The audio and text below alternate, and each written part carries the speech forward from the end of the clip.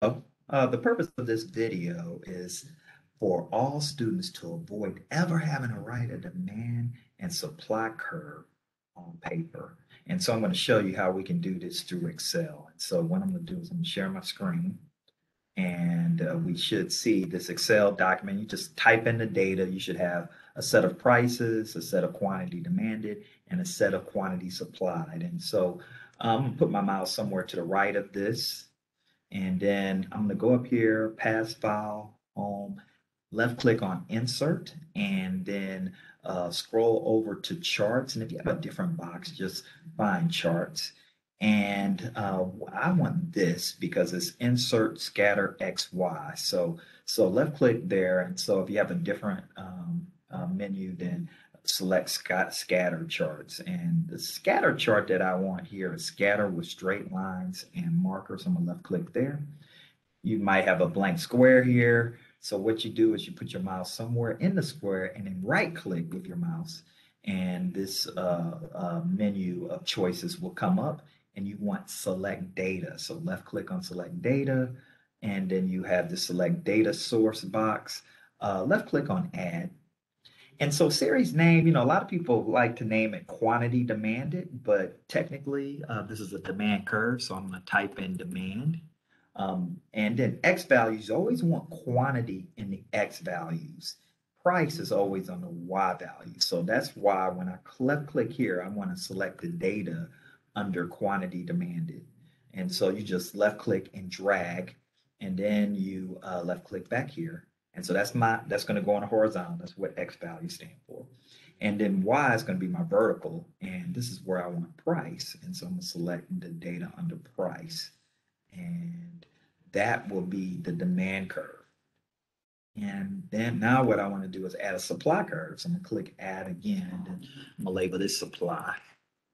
And then down here, X values, remember what I said, you want to select quantity for X on the horizontal. So I'm going to left click under quantity supplied and drag to the end of the data. Then left click back here. And then price is always on the Y axis.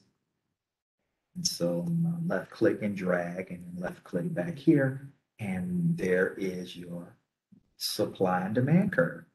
And so the other thing that I would add here is you'll see a plus sign here. If you can left click on chart elements, and if you have a different box, look for chart elements somewhere on the menus up above.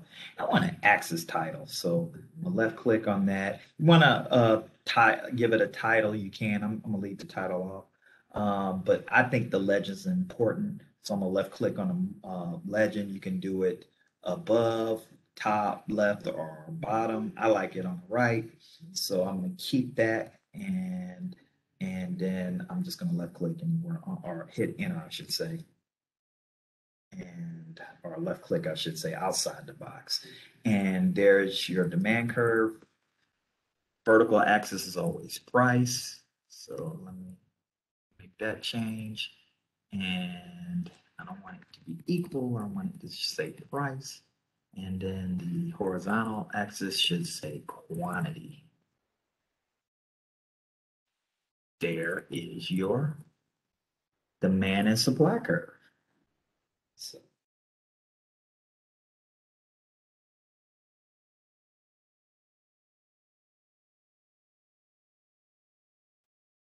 So you might be asking, well, okay, I got supply and demand curve, but typically instructor is going to be asking me a question about whether there will be an increase or decrease in demand. So let's just say you have a question, you know it's going to be an increase in demand, let's say. And so in this case, what I would do is add another column, and we're going to call this quantity demanded to. And if we're saying that it's going to be an increase in demand, and I'm just going to move this over so you can see the data, there's going to be an increase in demand. What will typically happen here is that there will be an increase um,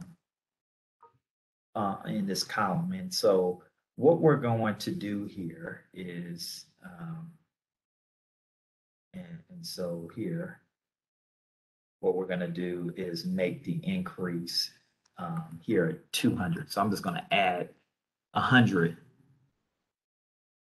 for each quantity demanded. So this is going to be 150. I'm going to add 100. That's going to be 250. This is 200. I'm going to add 100. That's going to be 300, and so forth. 250 will be 350. 300 will be 400. 50 will be 150. 0 plus 100 is going to be 100. And so there's my column here. And then I'm going to left click somewhere here in this data. Again, select data. I'm going to add a third curve, and I'm going to call this demand 2. And so my X value is going to be quantity again. Here we're talking about quantity under quantity demanded 2. And then what we're going to do, the price is still going to be price, the data under price. So I'm going to left click here. And there is your additional curve. And so that is how you draw demand and supply. And so I'm going to stop it right here.